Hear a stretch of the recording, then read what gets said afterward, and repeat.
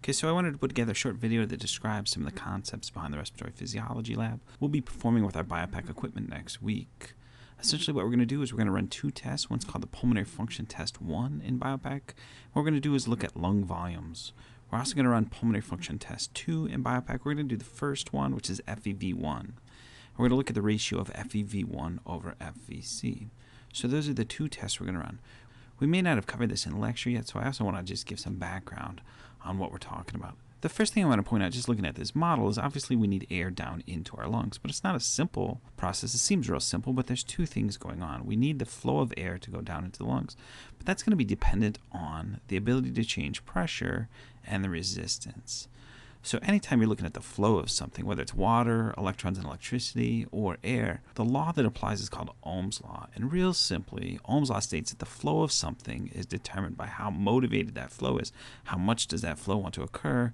And that's divided by what is trying to resist that flow. In electricity, the equation equals current equals voltage over resistance. In water, it's the flow of water is equal to the pressure over the resistance. And in air, much like water, the flow of air is determined by the ability to change pressure divided by the resistance to the flow of air.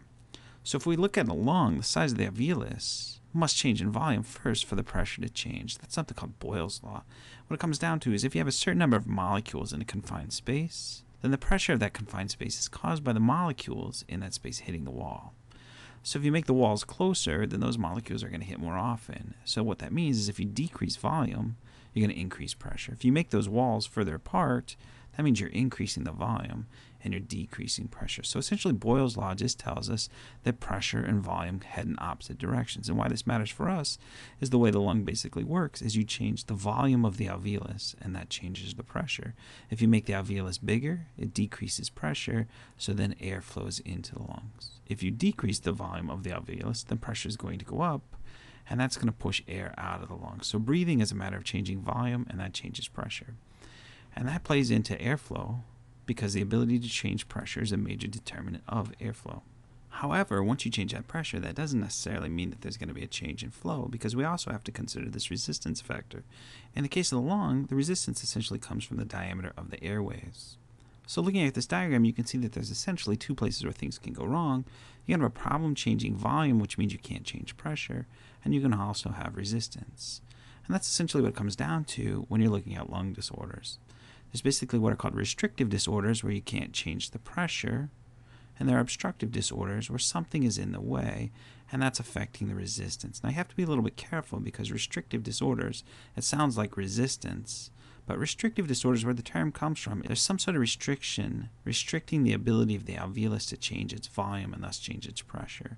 And that's different than resistance, which causes an obstruction. So be careful in noting those two terms. Okay, so now that we've defined the main two different types of disorders that affect the lungs, let's come over here and look at restrictive disorders a little bit more closely. First of all, the problem is generally that you can't change the volume of the alveolus, which means you can't change the pressure.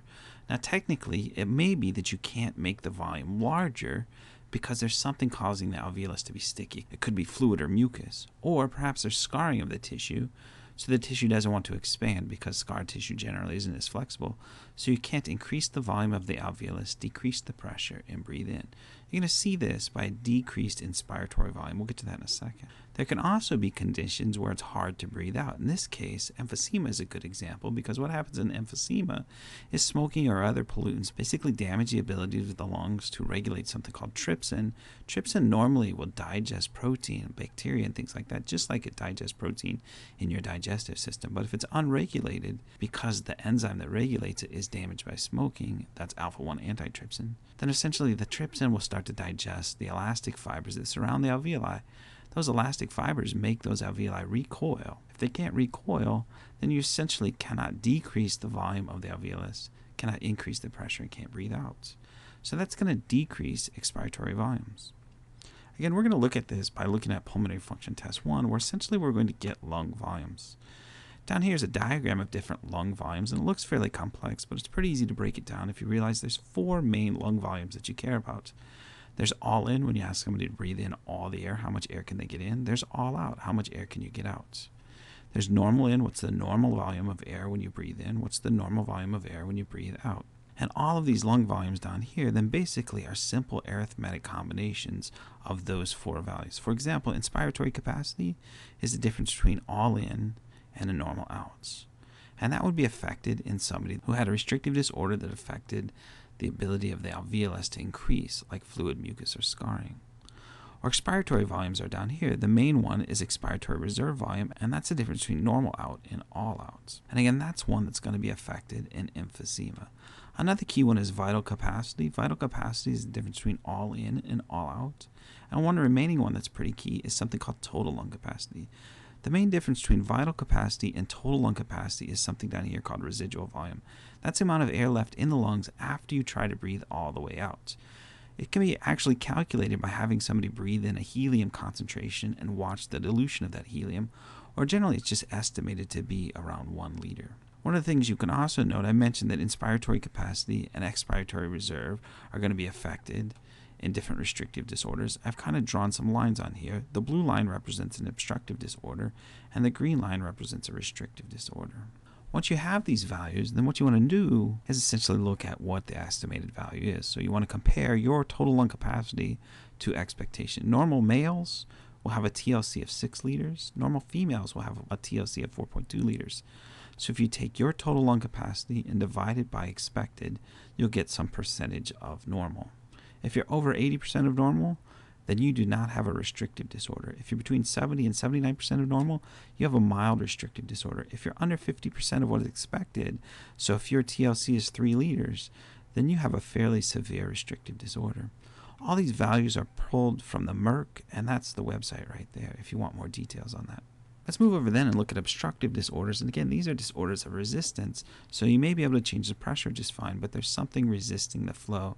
There's a decrease in the diameter of the airwaves, and that can happen in something like asthma, or you can have additional fluid lining the airwaves, as in bronchitis.